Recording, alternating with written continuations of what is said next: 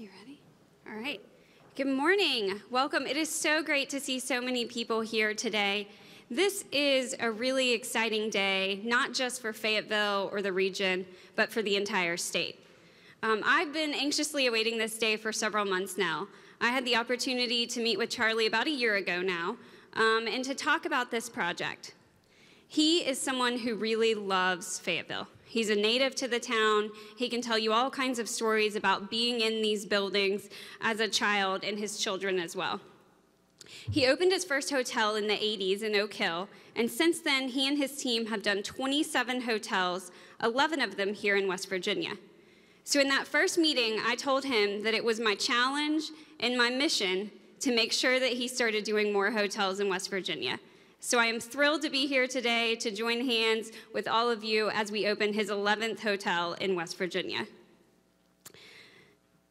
I don't want to get ahead of Charlie in talking about these projects, but I do want to tell you that I wandered through the school. I got here a little early, and there's a note on one of the chalkboards in the room, and I want to read to you all what it says. It says, "Hi, if you are reading this right now, you have bought this building. I just want you to know that in this building, there have been lots and lots of memories made. Some good and some bad. This building is special to a lot of people. As of right now, it's the last day of school in 2019 for Fayetteville Elementary School. So all I'm trying to say is do something special and take care of this building. It means a lot to so many people." So I wish I could have found the little girl who wrote this note, but I haven't. But if you're out there, I would love to meet you. We will have her here the day that we open the school. But I want to end by saying that I don't know where she is or who she is, but I am certain that she will be very, very proud of the special project that's going to happen here in this building. So without any more, Charlie, I'd like to welcome you up to tell us all about the project.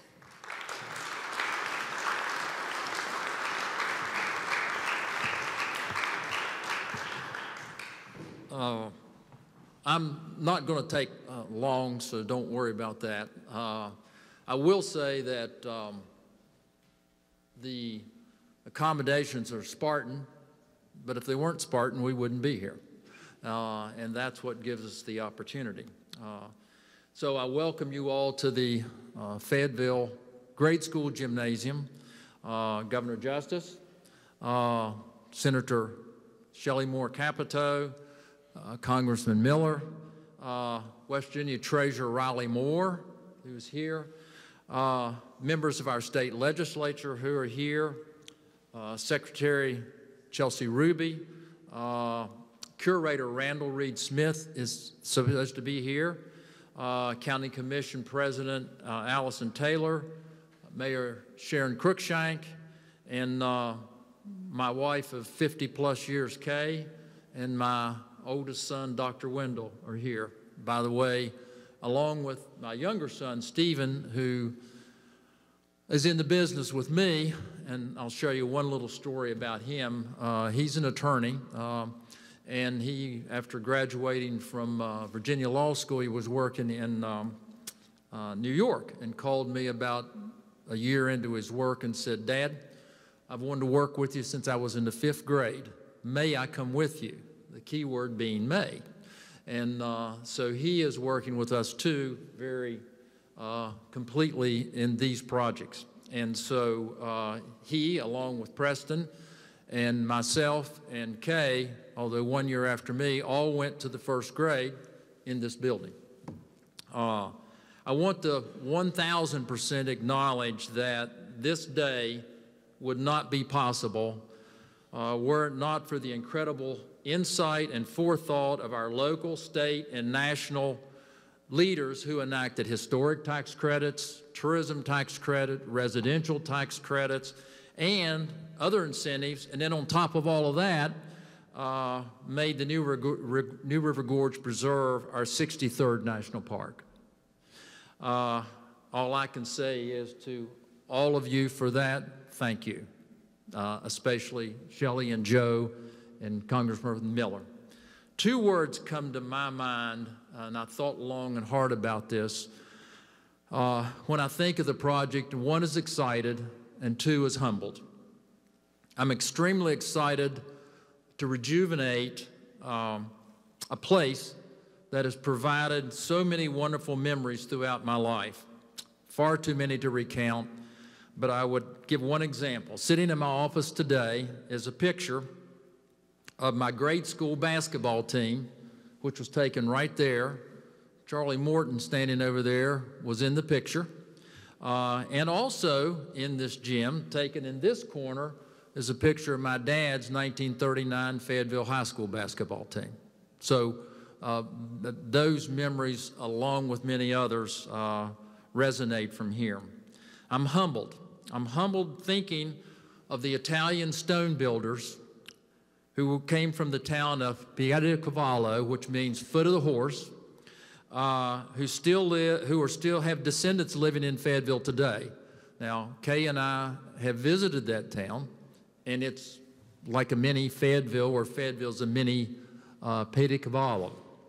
And they built the high school on the hill, and if you're into construction like I am, or like our architect, and you go look at the joints in the stone from a building built in 1923, they're untouched. They're just like they were 100 years ago.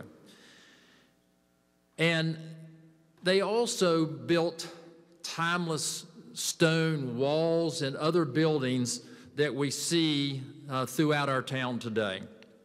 I'm humbled thinking of my family's long history in Fayette County and Fayetteville that dates back to the very beginning of both. I'm especially thinking of my mother, who truly loved Fayetteville and was instrumental in the establishment of the Fayetteville Historic District. I know my mom and dad will be watching fondly, although I'm sure my mother would have critical comments, as we try to transform these old schools into a welcoming home for our citizens and for our guests. Fayetteville, West Virginia is my home, and although we have developed 27 hotels in 10 different states, I'm extremely humbled to have the opportunity to honor all of those who have come before me by making this project the best one we've ever attempted to complete. I give you my solemn oath, I'll do my best to not let anyone down. Thank you.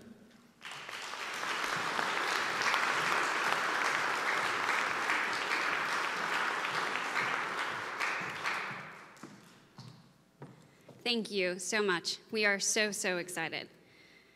So I've told this story before, and a lot of you have heard it, but I think back to the governor's first inauguration. It was a day kind of like today. It was pretty cold. We were sitting out there, and I didn't really know the governor well. At this point, I think he had interviewed me 4 or 5 times, so we had met.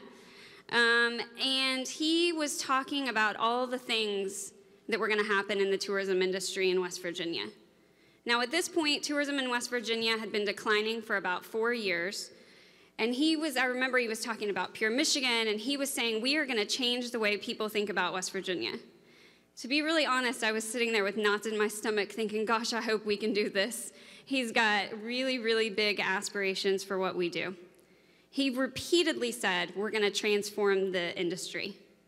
He talked about the different changes, about the perceptions that people had of West Virginia. Now, 5 years later, look at where he's taken us. The industry is growing.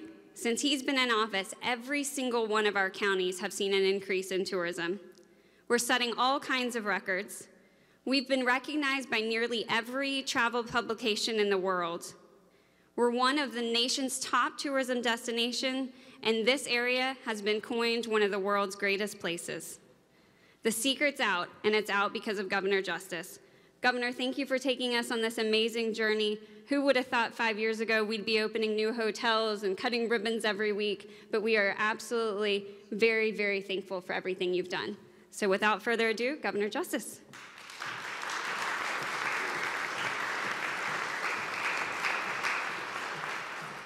Y'all gonna have to forgive me because, I've got to tell you just this real quick, but Charlie was talking to me just a second ago about playing basketball against Billy Carbonnet, and I've got a lot of great fond memories of all those times and watching those tremendous athletes. Well, I was an athlete too, and I played a lot, but I was too slow to get out of the way, and I got hit all the time. And like right now, I'm on the glide path to have a hip replacement, and I've got 2 bad knees. I need 2 knee replacements as well. But in all of that, you know, one time I had brown hair and I was skinny. I guess when your knees start hurting and your hips start hurting or whatever it may be, you slow down just a little bit, and then you find your way to the chocolate cake and things like that. But with all that being said, my knees hurt, but this hip deal is a real deal. Now, it really hurts. So forgive me for sitting here talking with you, but I just want to talk with you just a few minutes and just say just a few things. There's some really important people here. You know, Congressman Miller just left and everything. She had, you know, prior engagement and everything. We've got our senator here. It's amazing, amazing. You know, Senator Capito is unbelievable. You know, she's a great friend, and absolutely what she does every day is phenomenal. She just got back from Poland, you know, and I would ask all of you to always just take a minute or two and just think of how tough things are on those folks over there in Ukraine right now. It's unbelievable. It's unbelievable. And I know in your hearts you stand right with them, and I do too.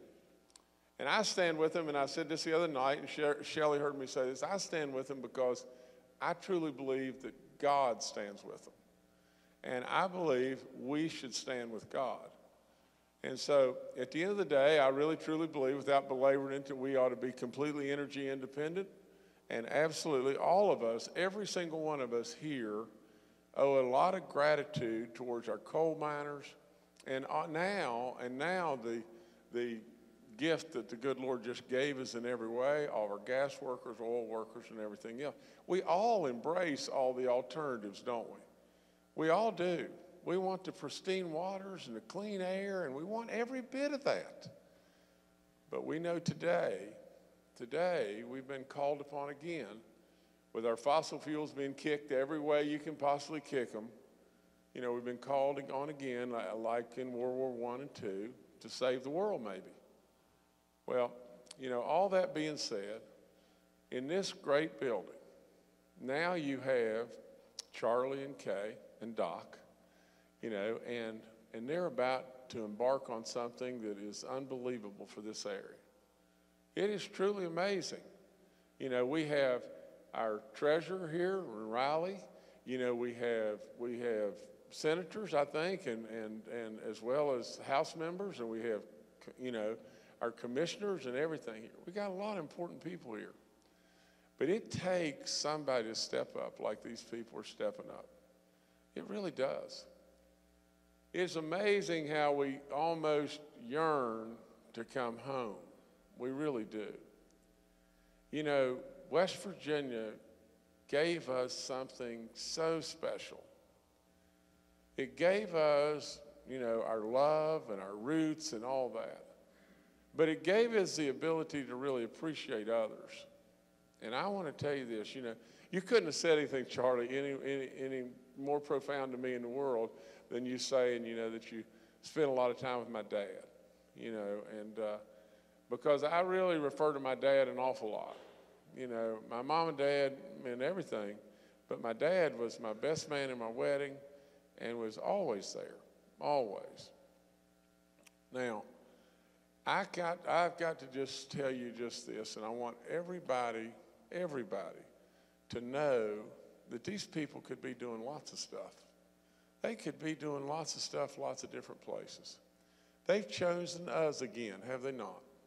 They've chosen us because they want to do more good stuff in West Virginia.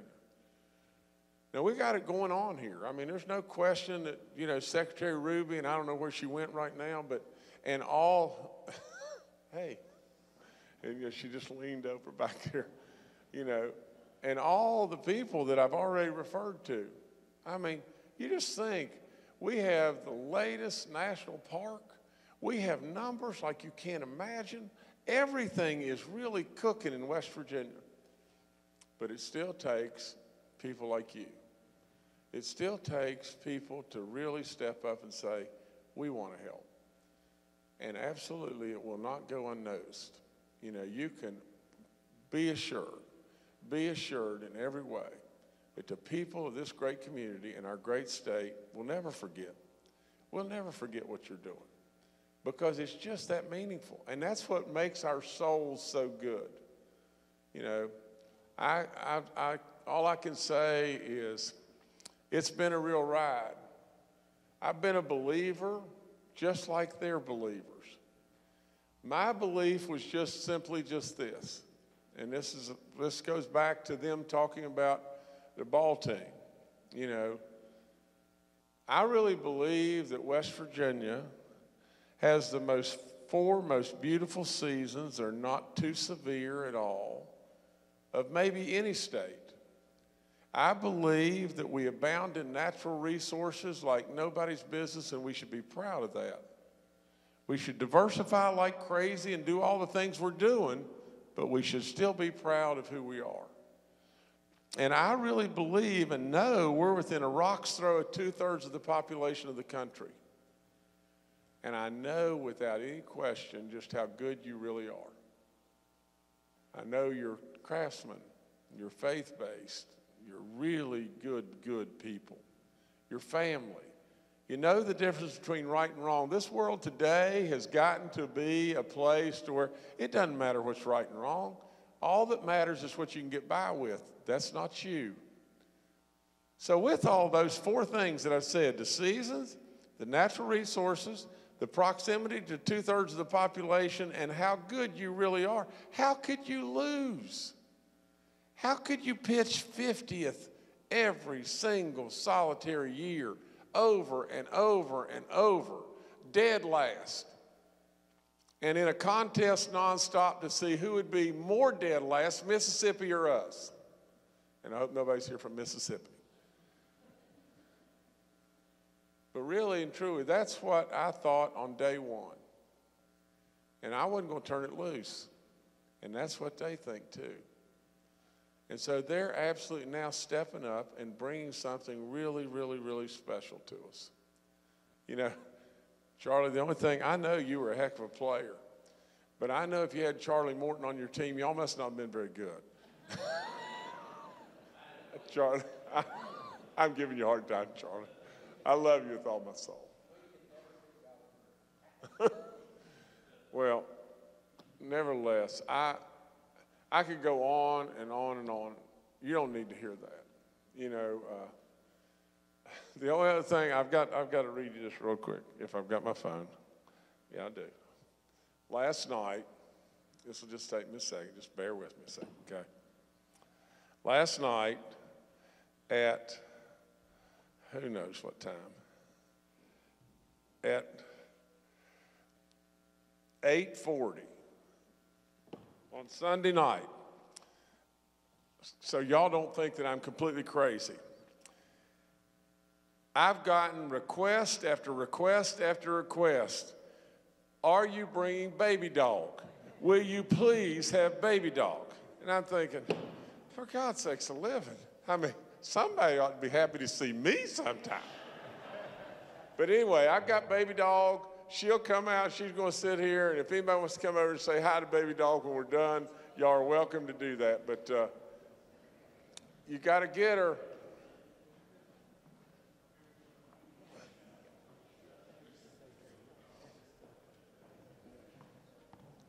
Sammy, just turn her loose.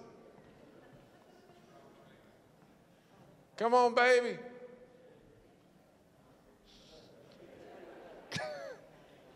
Come on, baby. Take your time. Come on, baby. Baby, come on over here. Come on. Come on, girl. Come on. Baby dog, come here. Come here. Get in your chair. Come on. Get in your chair. Go on. No, not this chair. This chair. Come on. Get up there. Come on. You can do it. Okay, now I'm done talking. I'm back to you. Sit down there, girl. Welcome, baby dog. I don't know how to follow that one. All right. Thank you, Governor, and thank you, baby dog, for being with us today. So next, I have the great privilege of introducing our great senator, Senator Shelley Moore Capito. So some of you may not realize what goes into getting a new national park, and admittedly, I didn't either until about 2 years ago. And I can tell you that it was not a straight road to get here. It took a lot of hard work, a lot of dedication, and a lot of commitment. So the New River Gorge National Park and Preserve is the 63rd national park. The first one, Yellowstone, was created in 1872. So that tells you this doesn't happen very often, and it's a big, big deal. Even in a pandemic, we've seen visitation to this area grow by more than 30%.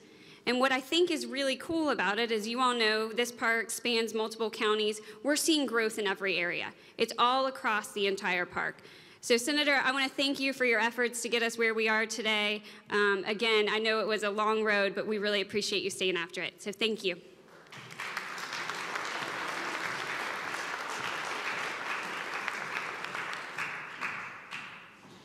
Well, thank you, Chelsea, and thank you, Governor, for the kind words, and thank you, Baby Dog, for getting everybody vaccinated, as many as we could. That was a great program. Marketing genius over here. We already know that. But as I see the Wendell family, and our families go back many decades, and my nephew Riley here, we were talking about that earlier. But I think when I heard Charlie talk, I think about the movie I used to watch all the time with my children, The Wizard of Oz, and that is There's No Place Like Home. And for them, there's no place like home. The memories that are here, the people that everybody grew up with, and the community love that is still very, very vibrant in Fayetteville and in the region in Fayette County. So when Chelsea and a lot of the other leaders with the governor came to us in Washington, and I see many of the folks in the back there, said, you know, really a national park designation would change the face of this region. And so we got to work. Senator Manchin and I and Congresswoman Miller carried the bill over on the House side. And Chelsea's right. It's not, a lot of people want a national park for obvious reasons now. We see it grows your tourism, it grows your development, it grows the attractiveness to your region. And we were able to push that across the finish line at the end of, not this past year, but the year before.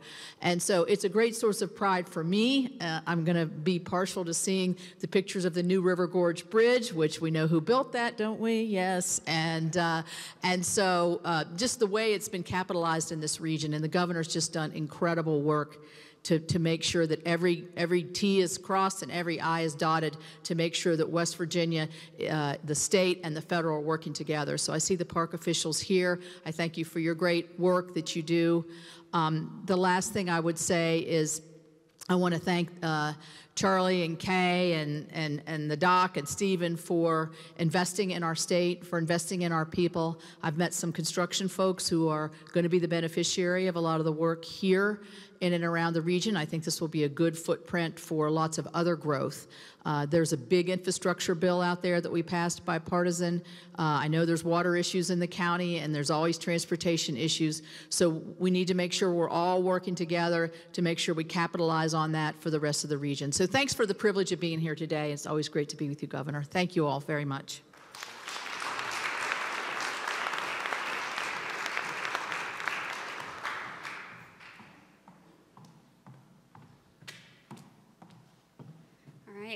These projects don't happen without a lot of support at every level, which is why it's so exciting to see folks here at every level. So next up, I want to introduce to you the Fayette County Commission President, Allison Taylor.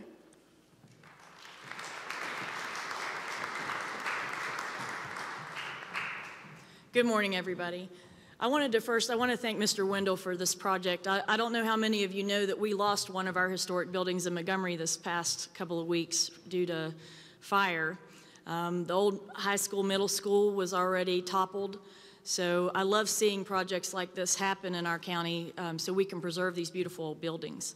Our commission has been very proactive in trying to budget for the memorial buildings, some of the other buildings we have in town, to make sure we can keep those going. Other things we're doing, I'm very excited to tell you that our federal and state representatives have been great about working with the county commission, letting us know about funding opportunities so we can bring infrastructure to this county, the water, the sewer. We have some major developments. We have an international company from India that's expressed interest in moving here off of Route 60 and Route 19 that will create 30 to 60 jobs repairing mining equipment, Caterpillar mining equipment. And they're ready to get going pretty soon, and this is one of the areas they're looking at. And we've offered to do anything we can to bring them here. You know, talk to us, tell us what incentives you need, and we'll try to accommodate you.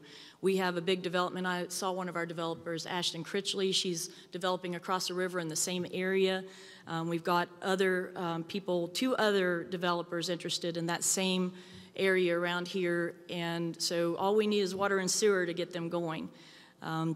So I'm really excited that we have had all these infrastructure dollars coming in, and we are working proactively on your behalf to cause the growth. And I know a lot of people are worried about overgrowth. I don't think that can happen because in 1990 we had a 30% increase in population and we had a great quality of life in this county.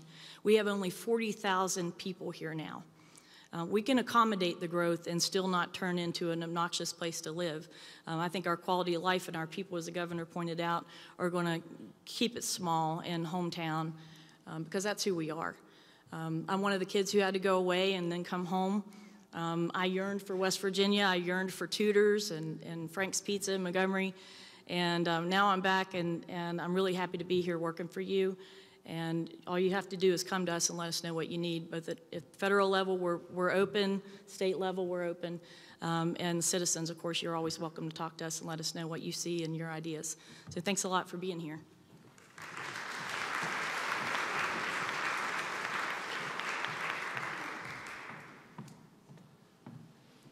Thank you.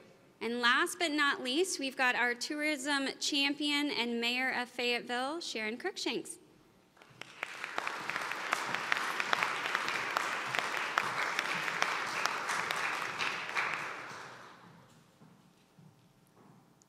Thank you, and thank you, Governor, for coming. I'm up for knee replacement this Thursday, so I totally understand how you feel. I just want to take a moment to thank everyone for coming. How many alumni are in this room right now, FHS alumni?